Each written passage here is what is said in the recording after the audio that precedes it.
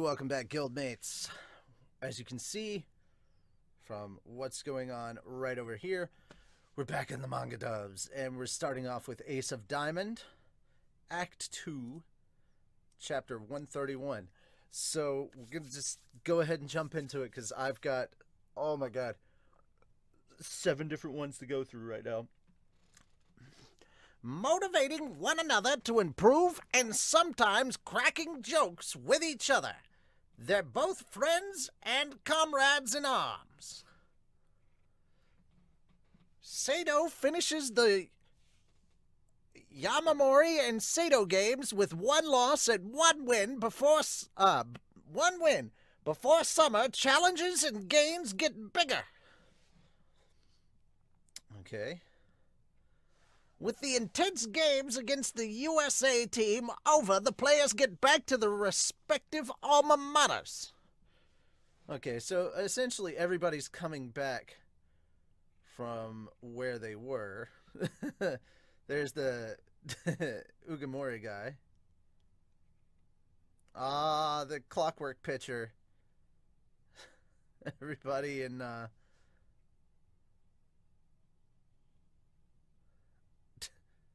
Jeez, who's this? Okay, so everybody's slowly returning back. I can't tell, specifically which ones are where at the moment, but, yeah, this guy comes. I'm back. No one's gone home yet, huh?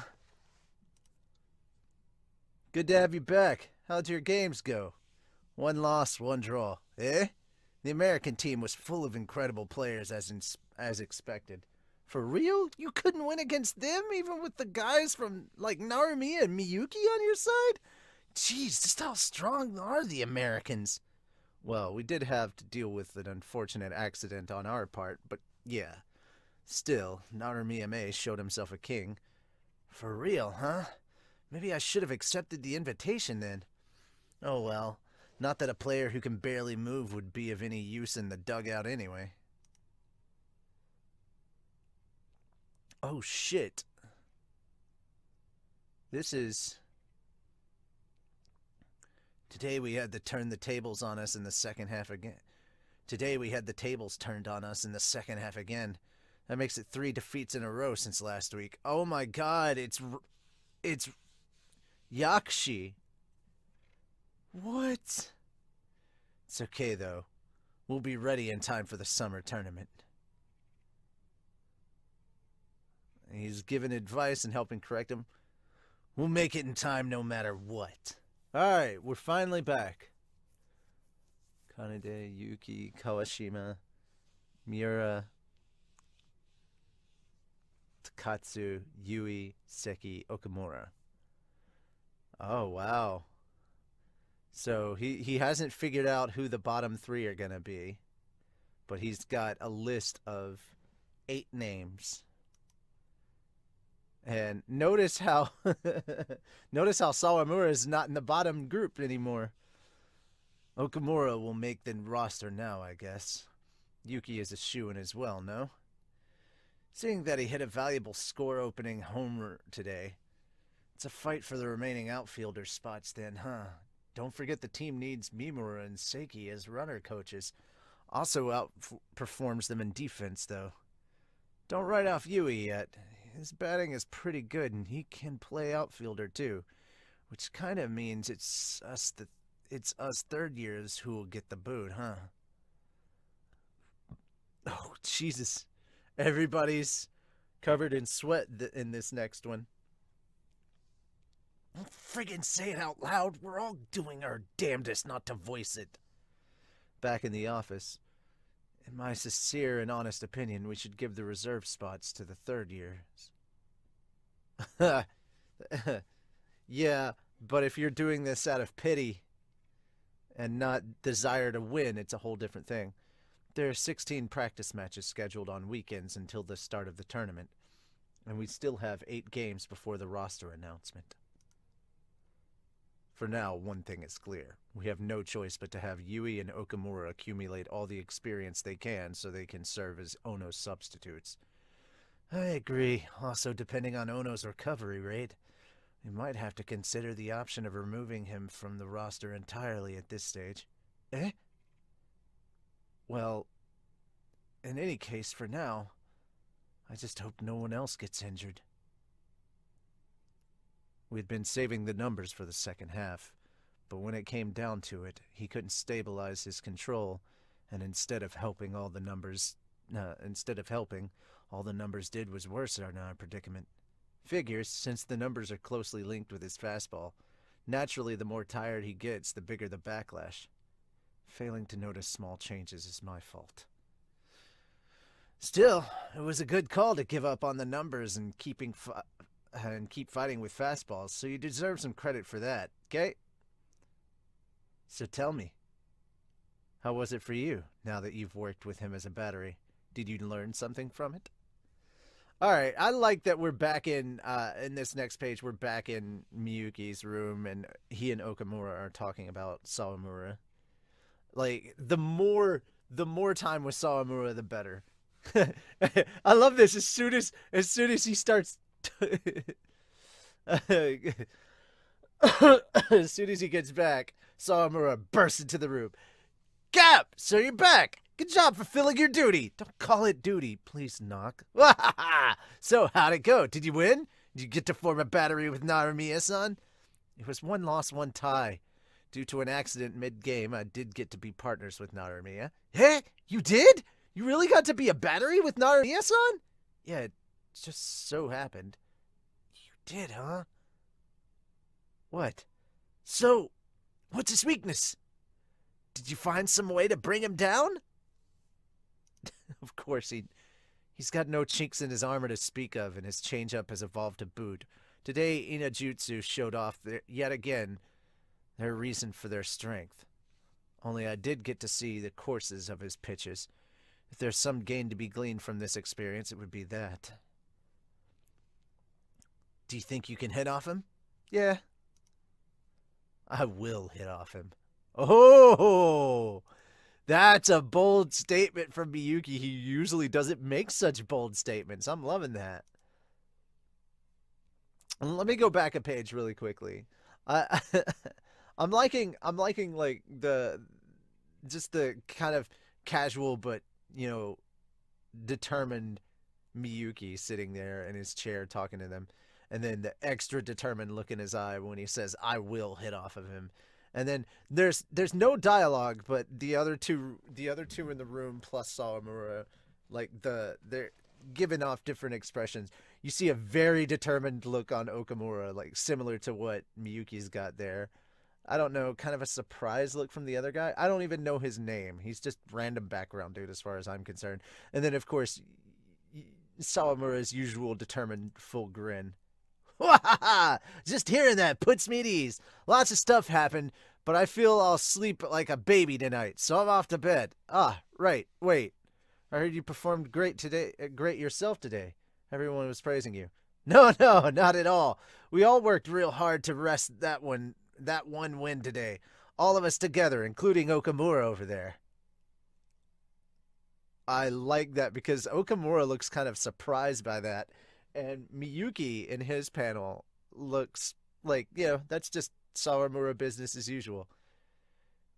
Saying all he wanted to say, asking all he wanted to ask, and then leaving just like that. Not unlike a hurricane, eh? I have a request to make. Please tell me more about the numbers and about Sawamura-senpai. Oh, damn, these guys. Okay, so this is the other guy, the kid that was with, I'm guessing the other, yeah, it's the other catcher. And this is the flashback right here. Our defeat in the first game is my fault. I couldn't help the team regain momentum with my pitching after Ono-senpai had to leave due to injury. Ah, he's feeling extra guilty, and wow, he's already passed the frick out. Oh, nope, he's not. He's walking over and he goes, starting tomorrow. Let's partner up as much as we can, both in games and for practice. Eh? I will do my best to throw to the spots where it's easy for you to catch my pitches. No, you should just throw. No, you should just throw how you and throw how and to where. Okay. No, you should just throw how and to where you want to throw, Furia-san. It's me who should do my damnedest to try and catch your pitches. I'll support you as best I can. I like that because Furia is just kind of laying there calmly, and just Ono in the background listening to this, and you could tell that he's happy to see that he's got, you know, catchers coming up who are as determined as him. Oh, there he goes. He's gonna step up and say something. I moved on to the next page. Let's make today's defeat count towards future games. Oh no, senpai. Yes, senpai. I'm looking forward to it. He's sleeping. Fast asleep, huh? So he went right back to sleep. The deepening bonds will make them stronger. Yeah, but at this point in time, I think Sawamura should be the ace, especially if Okamura can catch up to Sawamura's ability as a catcher. But with Miyuki back in the lineup, I think Sawamura would go before Furia, and the roles will be reversed. I think that Furia will be a relief pitcher this time around. That's my prediction, or yeah, I'll say prediction. It's also my hope, but it's definitely my prediction as far as how things are going. But we've got 8 more games to go till things are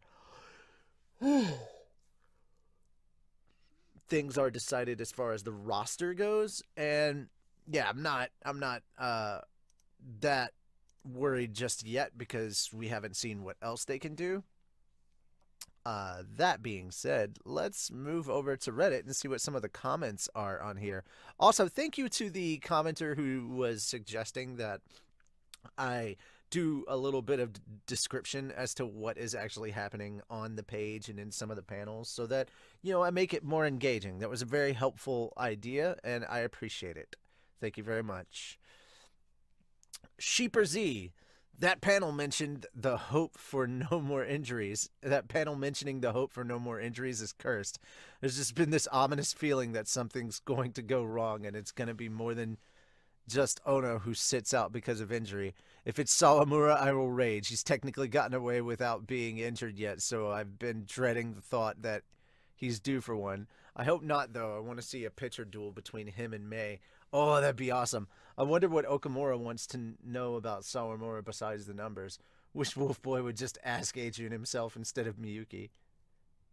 Why do y'all have to make me worry now? Oh no, about to get Christ. Oh no, that's so mean. Chris Senpai, no. Okay. Oh my god, what a tease. Blocking the roster list of number 1 and 11 to 15. Of number 1 and 11 to 15. Sawamura and Furia's numbers. Please, Sawamura number 1. Side note, Miyuki is such a badass captain. Oh man, looks like Seto is cut for sure too. Not even a mention of his name. Poor Seto. Dang, 8 more games until the summer roster is confirmed. I wonder how many chapters that'll be. I could only imagine what everyone's reactions would be if Sawamura doesn't get the ace number. Hopefully all his hard work pays off. Hell yeah. I here hit row 5. Broken Heartsland says, regarding Ono, I wouldn't be so fast to write him off the roster. Ochai may have suggested it, but it was pretty clear on their faces that his suggestion invoked an inner protest in the others, Kataoka, Ota, Takashima. So technically it's an unpopular minority opinion. Ochai has no honor in the sense the other 3 have, meaning he's coldly rational and not one to let emotions and emotional circumstances, like Ono being a true hard worker in a 3rd year, and that to him to be off the roster may very well be the end of the world, get in the way of his judgment. So I think if there's hope that Ono will heal by the time the summer tournament is still ongoing, Kataoka will probably keep him on like he did with Tanba. That's also true, and I did mention something around that line when we got to that portion of the manga. But those are some of the thoughts from the community, and you got my thoughts and opinions as well in this manga dub. I'm curious to know what your thoughts and opinions are as well. Remember, guys, this is just the start of a conversation. This is definitely not the end of it. So if you want to let me know what you thought of this chapter, please, please, please let me know your thoughts in the comments below. And hey, spread the word. Let people know that there is a legit Ace of Diamond manga dub and review here on this channel. And as it doesn't just have to be Ace of Diamond. There's all the other manga that I'm doing manga dubs and reviews for as well. So please let them know that there's a legit channel for that stuff. I will see you guys in the next one, which is 7 Deadly Sins. Later. I was about to say later, Gators, but I didn't pull up OBS. I wasn't ready to end it. So now I will. Later, Gators.